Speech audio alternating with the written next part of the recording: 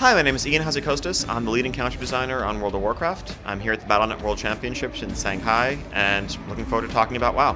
So Ian, tell us what's upcoming for World of Warcraft Mr. Pandaria. Okay, so in the very near future, we're going to be releasing the 5.1 patch to the live servers.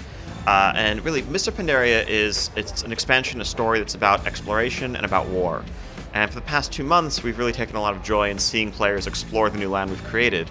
But there's these dark clouds of war that have been looming on the horizon the entire time. And the full armies of the Alliance and the Horde are about to make landfall on the southern coast of Pandaria, and all-out war between the Alliance and Horde is going to erupt.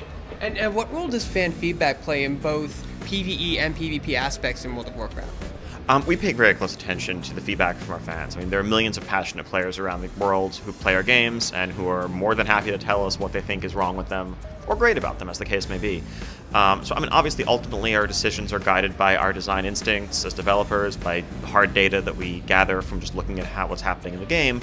But ultimately, if our fans, aren't having fun with something, they're not happy with something, we listen to that and we try to fix it.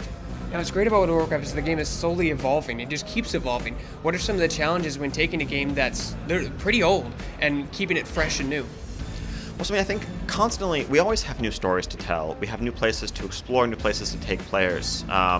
And obviously on the technical side of things, every expansion brings massive updates to our engines and the graphical capability of the engines. And if you look at screenshots or videos of vanilla World of Warcraft from 8 years ago to what you see today, it's basically massively, almost entirely different. So technically the same game that's been around for 8 years, but we're always trying to push the envelope and keep updating to take advantage of new technology. And let's talk about a little bit the raid challenge modes you guys added to Mr. Pandaria.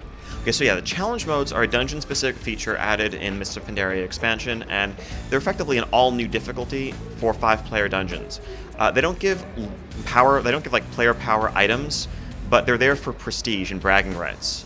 When you go into a challenge mode dungeon, your gear is normalized to a fixed power level, so you can't outgear this by bringing in a lot of raid gear.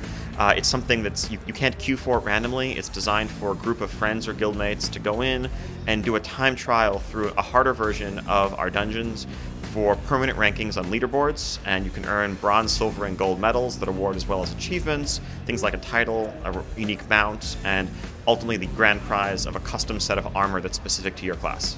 And talk a little about what's going on here at BWC in Shanghai with the live raid streaming. Okay, so yeah, so at BWC, this is really the pinnacle of esports for Blizzard games, and the culmination of the long series that we've had building up StarCraft and World of Warcraft arena competitions. We've also had a couple of really cool exhibition events over the course of the weekend.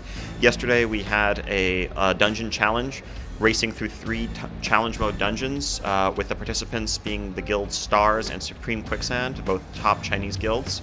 And this morning we had a race through Heroic Mogushan Vaults raid between those 2 same guilds.